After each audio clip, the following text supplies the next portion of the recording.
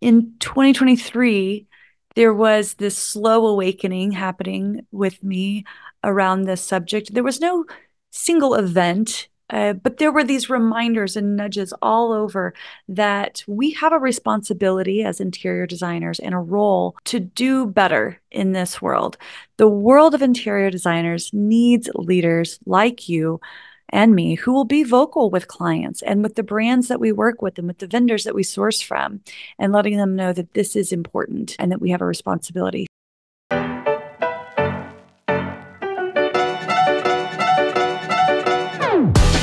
Welcome to the Designer's Oasis podcast. I'm your host, Kate Bendewald. If you're tired of one-size-fits-all advice to running your interior design business, you're in the right place. Join me each week as we dive into topics to help you run a thriving interior design business without the hustle. We'll talk about the business of design, but also mindset and mental health, because I know when you thrive, so will your life and business. It wasn't that long ago that I stepped away from my corporate interior design job to build my own design business so that I could realize my own creative dreams, have more time with the people I love, and serve my clients at the highest level while making more money than I ever could have working for someone else. It wasn't always easy, and I made my share of mistakes along the way. Fast forward to today, and I've learned a thing or two. Since then, I've built multiple six-figure interior design businesses on authentic word-of-mouth referrals with many repeat clients. And I want to share it all with you, the ambitious, inspired, and I get it, occasionally overwhelmed interior designer who shares this dream of transforming lives through the art of interior design. You can do this. Thank you for letting me spend part of this day with you. Let's get to it.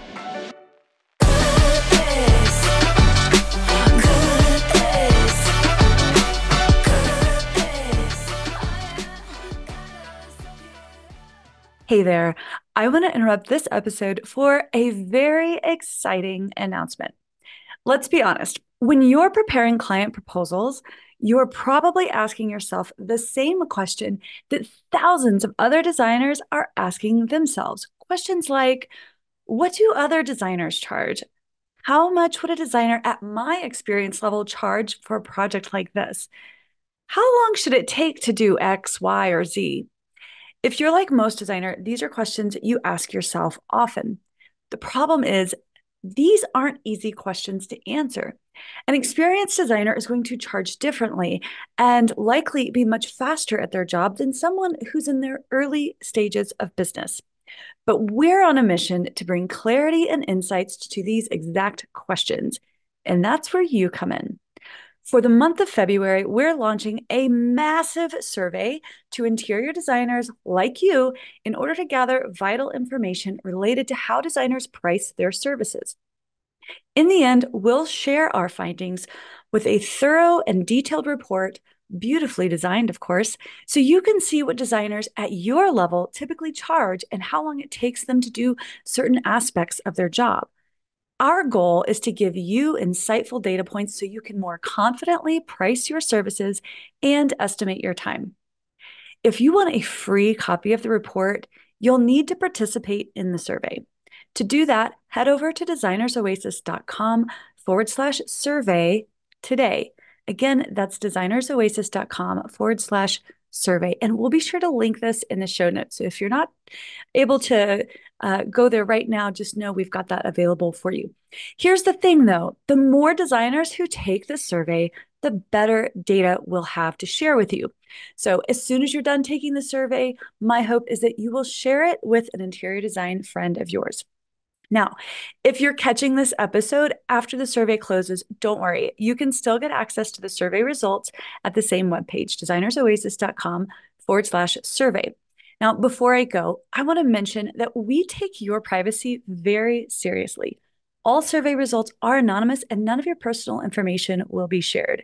You can find more information and FAQs on the webpage. Again, that's designersoasis.com/survey. Your participation is so helpful in contributing to the betterment of the interior design business industry and design business owners everywhere. Thank you so much for your participation. Now, back to the show. Hello, my friends, and welcome back to the podcast. I'm thrilled to be sitting and hanging out with you all today. If you listened to last week's episode, I sort of gave a sneak peek of what's to come in 2024. And one of the things I mentioned was that I wanted to focus some of the conversations that we're having here on the podcast around sustainability and interior design. We have a huge opportunity in this world to have an impact on the environment in the way that we source and the way that we design. And so today we are just going to scratch the surface of this conversation, and hopefully you'll walk away feeling inspired, motivated, educated, curious, and all of those wonderful things. This is definitely not, although I am going to share some statistics that might make your hair raise. This is not a doomsday place. We're not, it's important for us to be clear, right? And to understand what's really happening. But my goal is never to have anyone walk away feeling like they need to just throw their hands up in the air. We're all going to hell in a handbasket, because we're not. Well, at least not yet.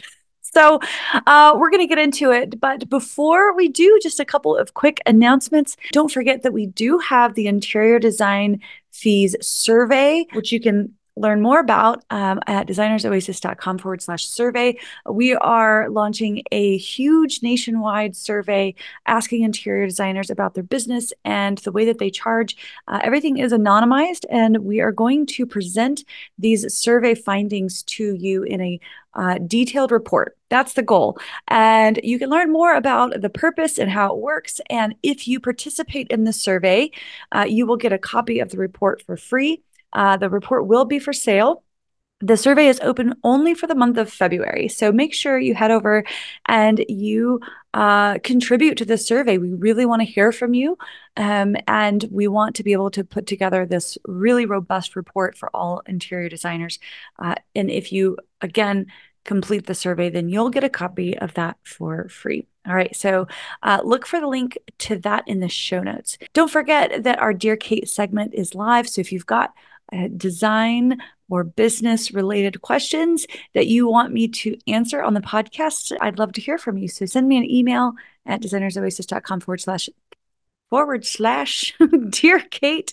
Again, all the links will be in the show notes for you to find, but I'd love to hear your questions. Okay, I think that's all of the announcements. Let's get to it. So I first want to share with you a little bit about my own personal history with sustainability and design, because I'll be honest, I kind of lost my way.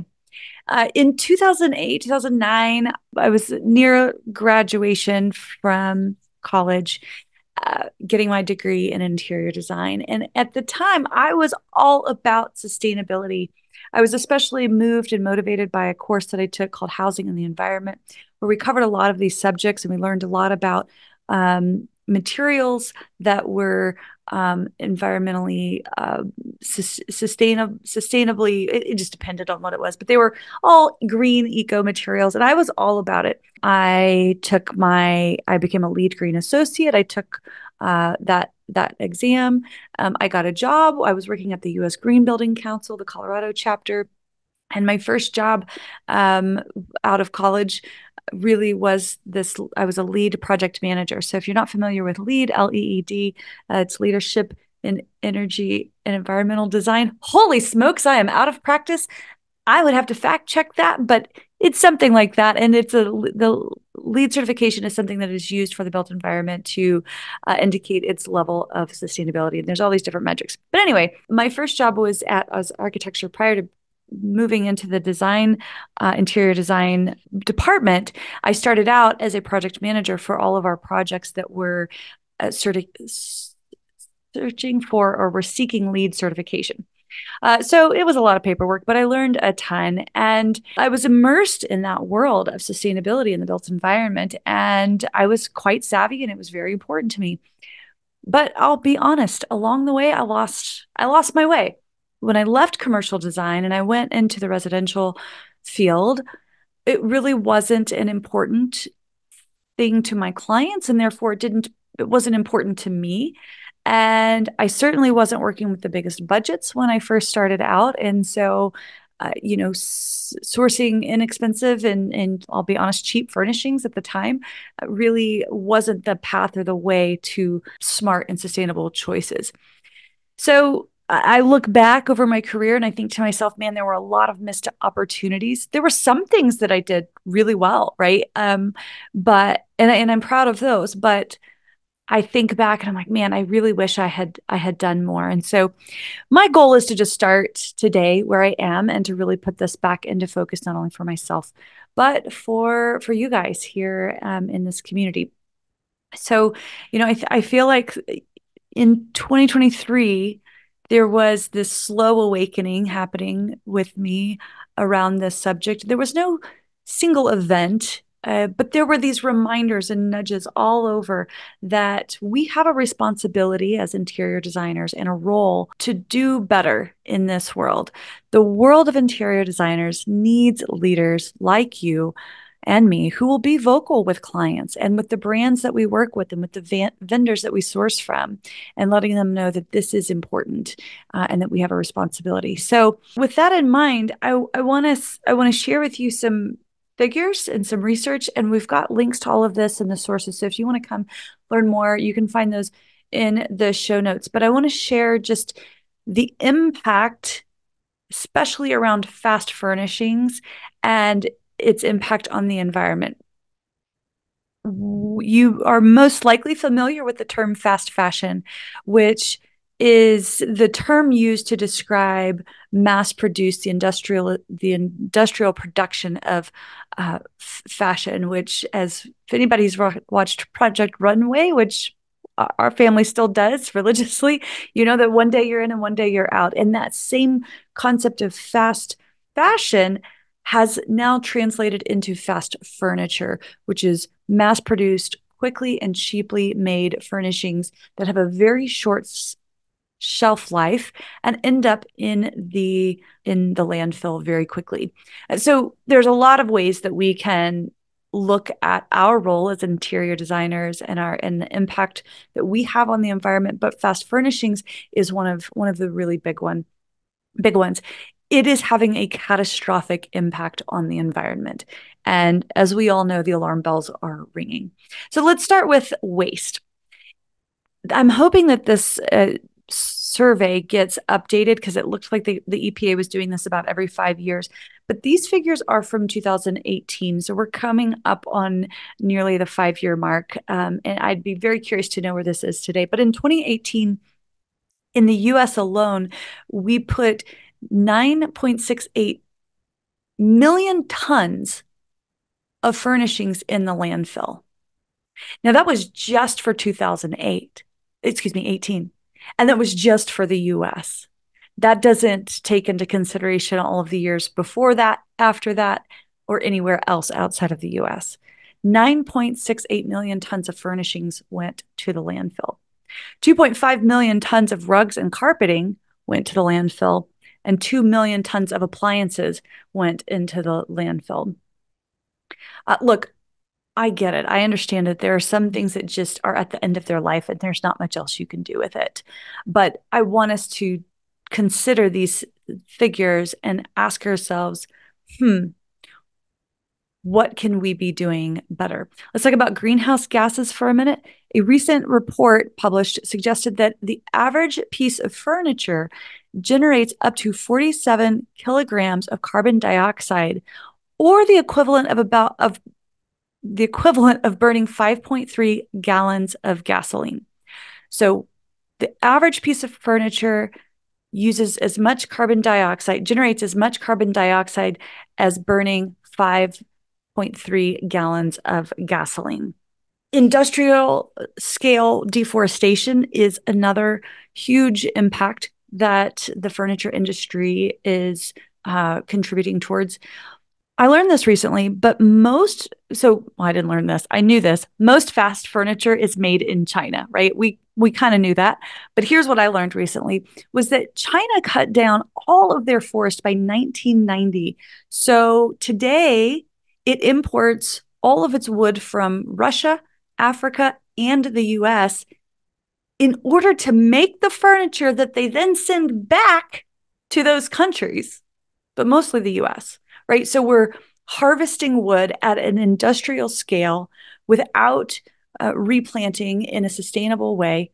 We're cutting down all of these forests, sending all of that wood to China to make the furniture that we're then sending back to the US, not to mention on these massive shipping barges that need a ton of fuel to get there and back, right?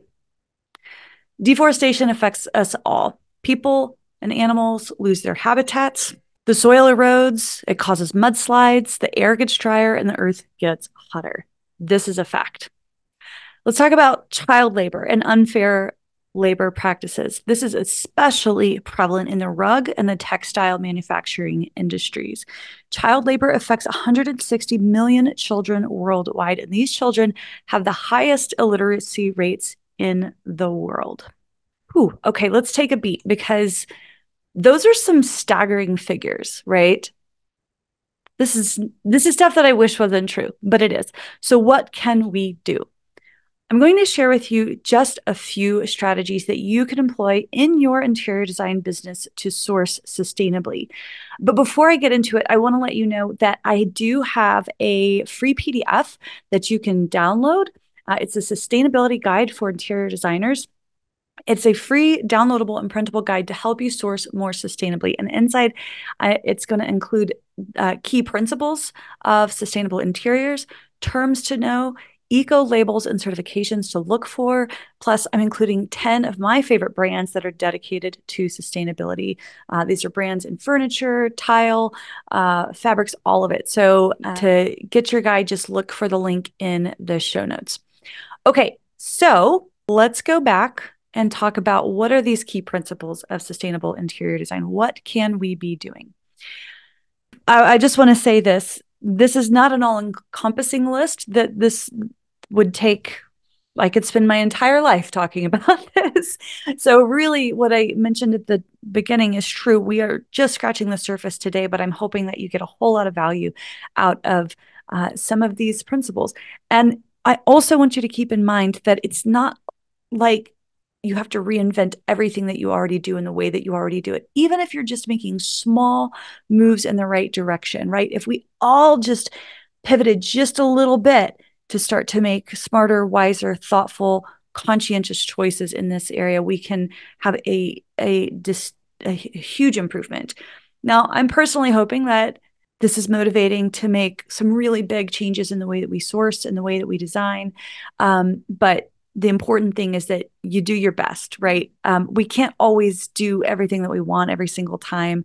I get that. I live in the real world. I have clients. I know what's realistic. But when you start to pay attention to these kinds of things, then it becomes a lot easier to ask the right questions and look for the right things. So without further ado, here we go. So the first way is specifying environmentally friendly materials. It's going to be an important part of your job to research and select sustainable materials and products. And in my guide, I'm going to give you a list of a few of my favorites, but there are so many more. Thinking about textiles. Textiles use a ton of energy, water, and heavy metals to produce, not to mention the agricultural effects of fertilizer and pesticides used on industrial crops.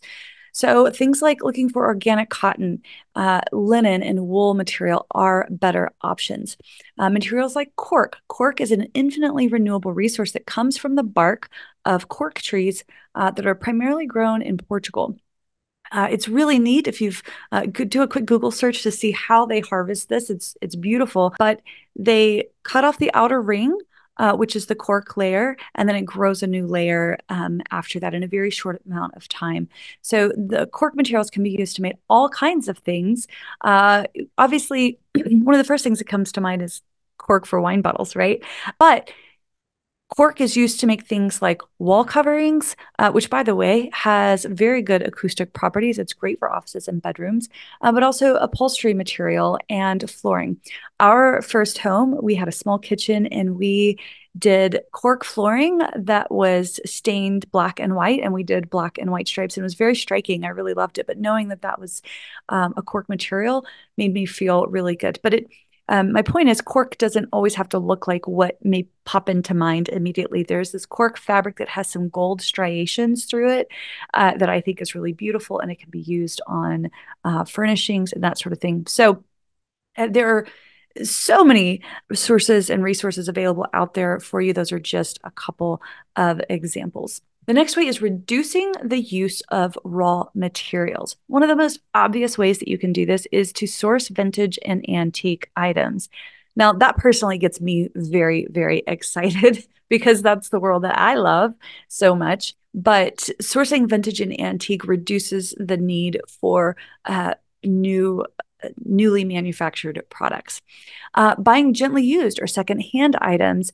I have a fun to me habit of scrolling on Facebook Marketplace, and you would not believe the cool shit that I find on there all the time. And so often I'm like, oh my God, where could I use this? Can I just go buy this? I don't have a place for it or a client who needs it, but I want it so bad. So it's really the thrill of the hunt. You have to, and for me, that's fun. I've got a couple of friends that's fun for too, and maybe it's fun for you.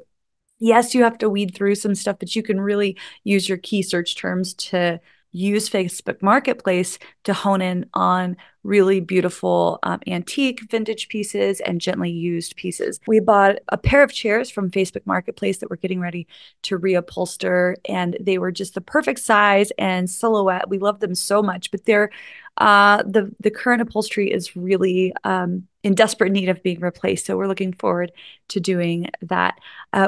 Look at your local consignment stores. There's a Facebook group called the Interior Design Resale Group. That is another really great resource for you. Again, I'll link to this in the show notes. Another option is look at architectural salvage yards. I love going to an architectural salvage yard. You can find beautiful hardware, doors, windows, fireplace mantles, all kinds of fun stuff. And those things can look really beautiful in both modern homes as well as in more traditional homes as well. Those are a couple of ways, but I want to answer the burning question that I know is probably going through your mind, which is, how am I supposed to make money on products that I'm sourcing from Facebook Marketplace? Well, my answer to you is yes, friend. You should be doing a markup on any one of a kind items that you source. That is something that is in my contract and that I think you should include in your contract and include in your business practice, that vintage, antique, and one of a kind items that you source will have whatever markup. Now, I'm not going to get into all of this, but I don't necessarily share markup amounts with my clients. It doesn't work that way, but you can choose how to phrase it, how you want to phrase it for your business. But I don't think there's anything wrong with putting a markup on one of a kind items that you source. So let's just get that objection out of the way.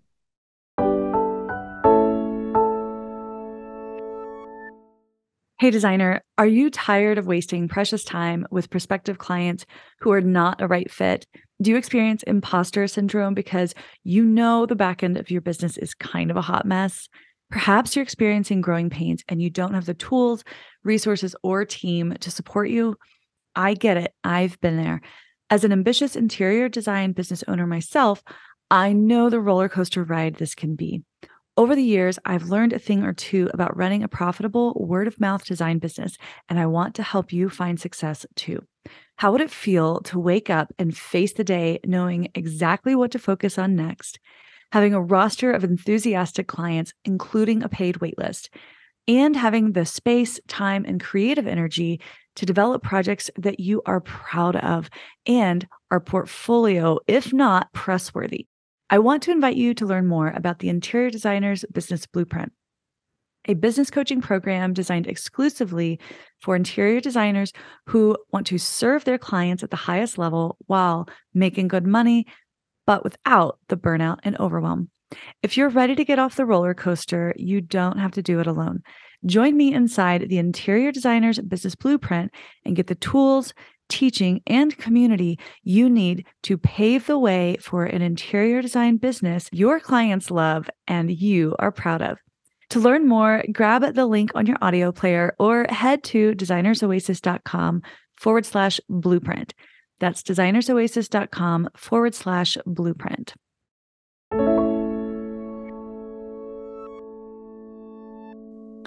All right, number 3 is to source quality. It is our responsibility as interior designers to educate clients on how furniture is made, what is going to last longer and stand the test of time. Okay, so thinking about furnishings and how it's made, here are a couple of things that I want you to be thinking about, looking for, asking your reps and vendors about. First is the suspension system. So that's what's under the cushions, right? It's what's below the fabric, below the batt material, and below the foam is the suspension system. And there are several ways that the suspension systems can be made, but two of the most common are the 8-way hand tied, which is really the gold standard of fine furnishings, versus sinuous springs. Sinuous springs is one of the most common way that you'll find those made, but there are others. But an 8-way hand tied suspension system has long been considered the gold standard because it is going to last the longest. And it is what it sounds like. You can do a Google search and learn more about how that works, but it really does help the integrity of that cushion last for a very, very, very long time. I know the furniture that was in my grandmother's house. She sourced quality furnishings. I know that because I know her. But I also know that the furniture that she had in her home continues to live on in the homes of my family, myself included. Um, Back then, that's all there was. And I mean, there's horsehair too, but that's not what I'm talking about. But the 8-way hand tied was the only way that furniture was made back then, to my knowledge. But as they started to produce more furnishings, more mass produced furnishings, they had to come up with more cost effective ways to put it together. And so that's where they started to develop these other methods, such as sinuous springs. But 8-way hand tied is still used in furnishings today. So find out what's in the upholstery that you are sourcing. Thinking about framing. Are they using hardwood versus softwood? Is it sourced from sustainably managed forests? Think about the joint construction. Is it single or double dowels? Do they have blocking? Are they using mortise and tenon construction? And then obviously, we can't talk about furnishings without talking about upholstery fabric. Things like, what is the fastness? Is it going to fade in the sun? How does it clean? Does it repel liquids? So these are the kinds of things that you want to evaluate furnishings for when you're making your selections. So yes, quality does cost more. But when you help your clients buy the best that they can, you educate them on the differences, on how long these items should last, and remind them that you're their partner to help them make smart choices so that they can feel good about that, and that those extra costs really start to make sense, and it's no longer an objection because we realize that the cost is not just in the dollar figure, but there's a lot more buried in that cost when it comes to how things are made and who was involved in the making of these pieces of furniture. I just want to take a quick moment and give a shout out to one of my personal favorite brands. This is not a promotional moment. They're not affiliates. They are not sponsoring this episode, but it's a company that I have sourced for a really long time because I love their dedication to sustainability. And that's Lee Industries. Lee Industries is a true leader in the world of style forward, sustainably designed furnishings to the trade. So check out their website to learn more. That's one of my favorite go-tos for well-designed, handcrafted upholstery. Moving on, improving indoor air quality. So even after an installation, a project's furnishings and finishes can emit toxic gases into the air for months, even years, through a process called off-gassing. This is not something that you can avoid entirely, if I'm being honest, but you can minimize and reduce off-gassing in a number of ways. First of all, looking closely at the kinds of paints and adhesives and materials that you're specifying, and looking for paints that have no VOCs. So VOC stands for volatile organic compounds, and that is the stinky stuff that you smell when you walk into a freshly painted room. But there are so many paint companies that offer no VOC paint options that are still durable and will last. You do not have to sacrifice that to get a no VOC paint options. Opting for natural rugs and carpeting, such as wool or jute, is another way that you can improve indoor air quality. Avoiding vinyl products whenever you can. So in the PDF guide that I'm going to share with you, I'm going to give you a list of labels to look for, a list of certifications to look for, but two of them are Green Guard and Floor Score that have to do with indoor air quality. So especially when you're looking at things like flooring materials, you can look for those certifications to know that they have been independently verified as not having a negative effect on indoor air quality. So again, get the guide and you'll have more information for all of those. Next, we have water reduction or reduce water use. There's a term called hidden water, which is essentially saying that it may not be visible, but millions of gallons of water go into the manufacturing of consumer goods, of just about everything we touch, including paper, plastic, metal, textiles, and beyond. Fun fact, a typical cotton bed sheet has a water footprint of 2,576 gallons of water. One typical bed sheet uses 2,500 gallons of water. That is banana cakes. All right, so anytime we can reduce the demand for consumer goods, such as reupholstering a well piece of furniture, that's always a better choice. Obviously, sheets wear out, and sometimes you need a fresh pair of sheets. I personally love getting a fresh pair of new sheets, and I love sourcing really good sheets. But here's the thing.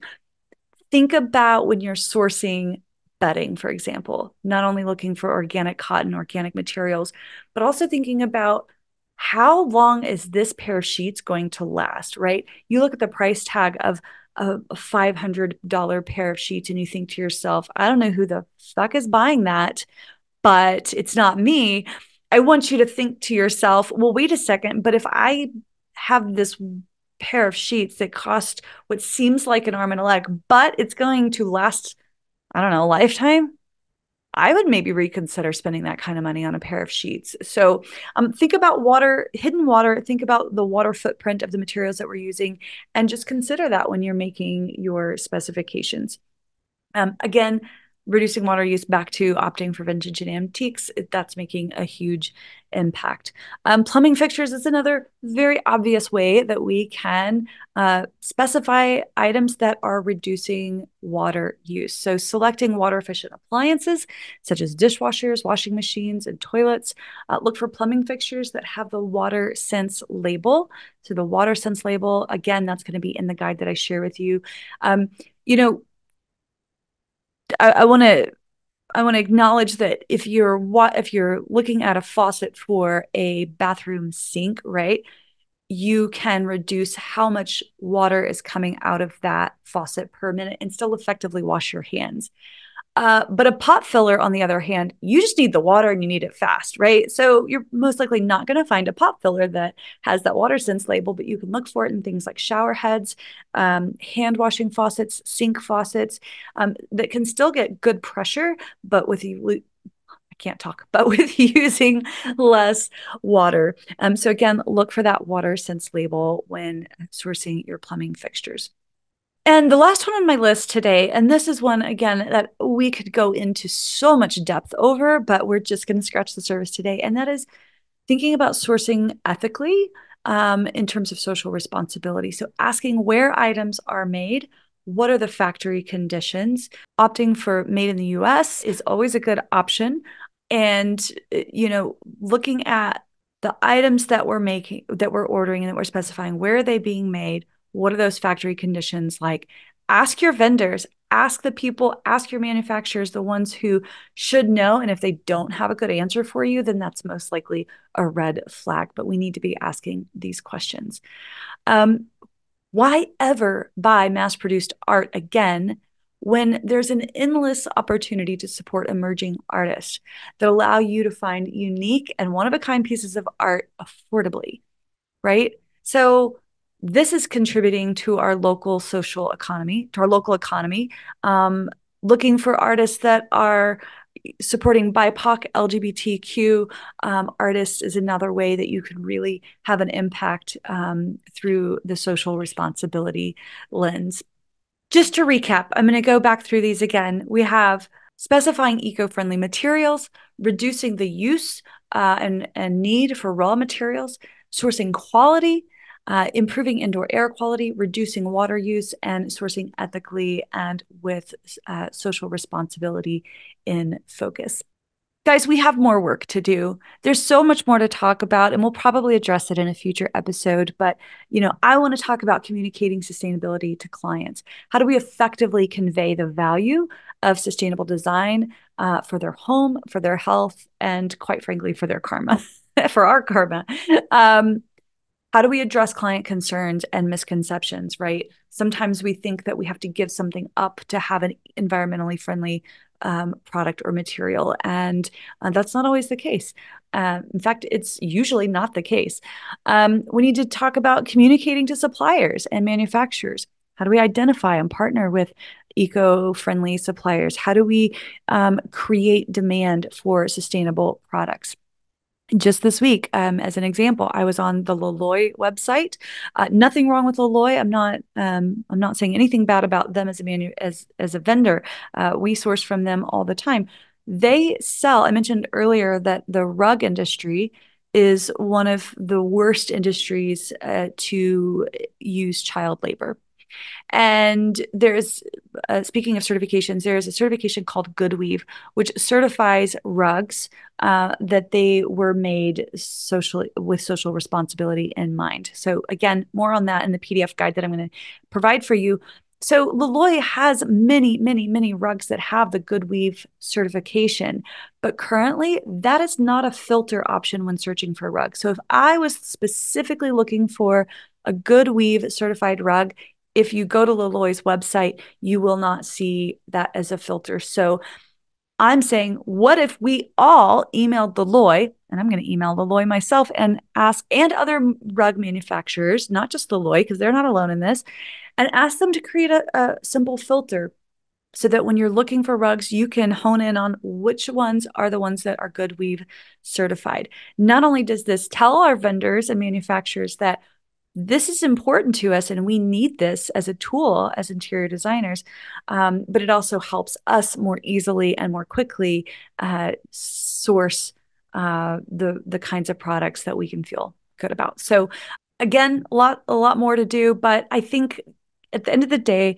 there's a real benefit to sustainable style. You feel good about the work that you're doing, and your clients will too. Think about the kind of energy that you want to bring into a home of yours or your clients.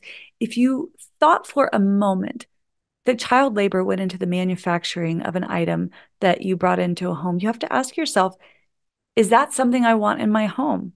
No matter what it looks like, can an item truly be beautiful if it holds that kind of energy? I don't think so.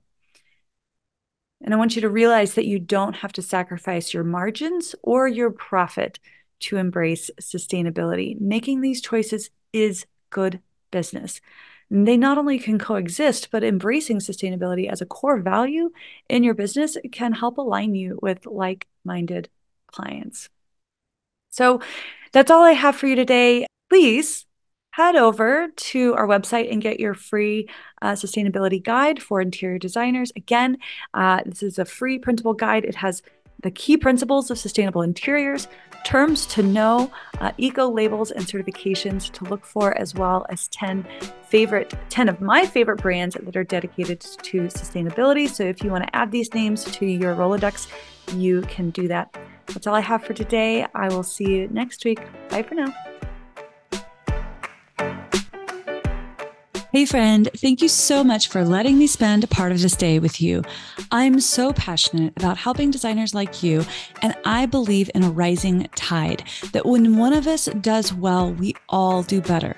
So if you share this attitude of abundance with me, I want you to do just one little thing.